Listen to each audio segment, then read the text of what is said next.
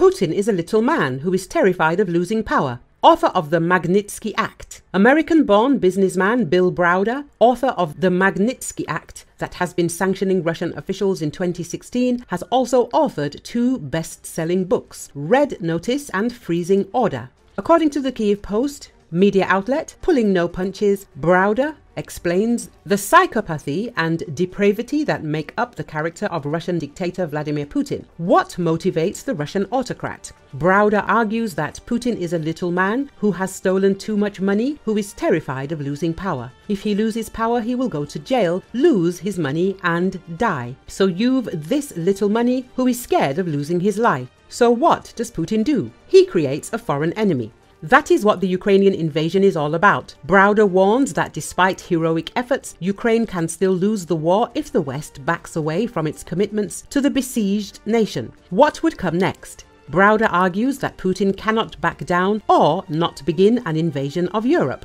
Putin's ability to survive, having stolen hundreds of billions from his own people, depends on him being able to portray himself as a war president keeping his nation safe. Browder's gripping interview lays bare how sick the Putin regime really is, while highlighting the clear and present threat it poses to the collective West.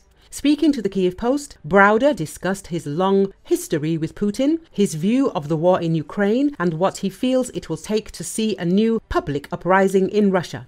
My first encounter with Putin and his criminality was all around the Magnitsky story. I had a lawyer named Sergei Magnitsky. Sergei discovered a massive Russian government corruption scheme that involved stealing $230 million of taxes that I paid from the Russian government, Browder said.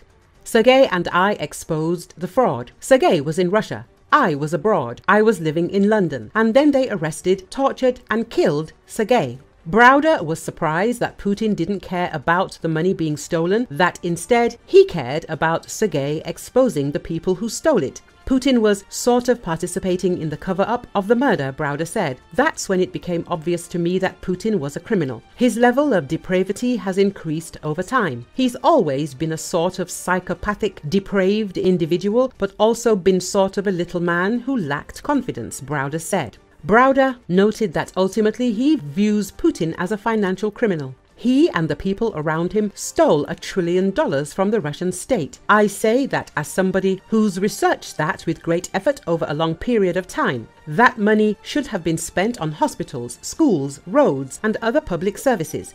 Instead, it was spent on yachts, private jets, villas, and all sorts of stuff like that. Russian army trying to capture Ukrainian Chasiv Yar city suffers heavy losses, but attacks continue. Ukrainian military observer Denis Popovich spoke about the developing situation around Chasiv Yar, Donetsk Oblast, and Russia's plans to capture the town in an interview with NV. They now want to enter Chasiv Yar from the south, from the village of Ivanivsky, west of Bakhmut, he said. They haven't yet finished the battle for Ivanivsky, but are already building up their strength to try to enter Chasiv Yar from the south. Now they're engaged in redeploying troops. Popovich also explained why the Russians stepped up their attacks in this area. I suspect that due to the fact that someone promised someone to capture Chasiv Yar by May the 9th, they set this deadline and they're now in a hurry to at least enter this town to report something, the expert said. This will mean big losses for them, but unfortunately it will also mean losses for us. Therefore, we can state the battle for Chasiv Yar is beginning. Chasiv Yar is currently one of Russia's main targets on the front line and a key point that the Ukrainian forces are trying to hold.